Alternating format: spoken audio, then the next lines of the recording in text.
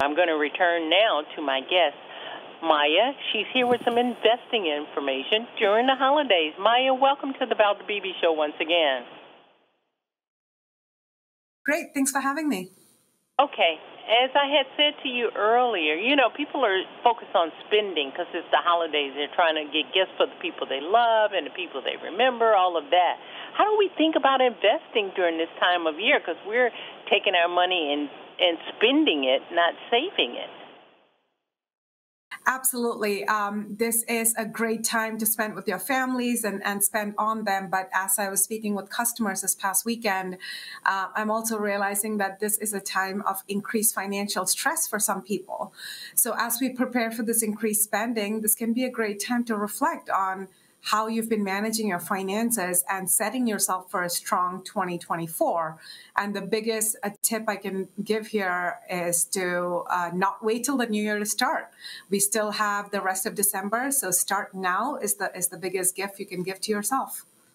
Okay, I'm going to ask you this. I was talking to one of our posters, and they were asking me, investing has such a very low return. How do they find something that's going to give them a good return? Right, Valder. So we won't be able to predict the future, right? We won't be able to say like what can give you a good return, but the best way to invest is to create that discipline of putting money away on a monthly basis and then investing in what you're interested in. So apps such as Plank, you are able to take a quiz called Plank Explore, which lets you browse investment options and category that can help users find investments that match their interest. So if it's something they're interested in, the chances of staying disciplined and invested is going to be more successful. So that's really how you think about investing is what can I put my money towards and how can I stay invested for the long haul and set yourself up for the future.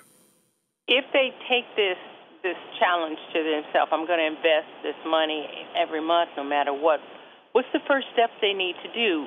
Because I think it's a mental thing first, and then it can become an actionable thing after that. So how do you get started investing once again? Is that the app?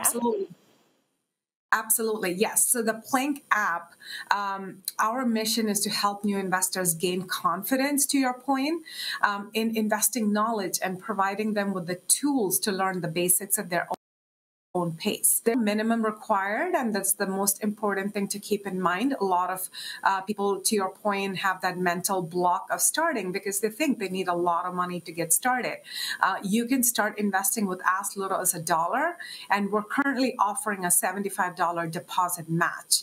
And once you get into the app and you start with as little or as much as you're comfortable with, explore different aspects of the app, such as Plank Explore that I mentioned, which is a quiz that can help you set up with the right investments.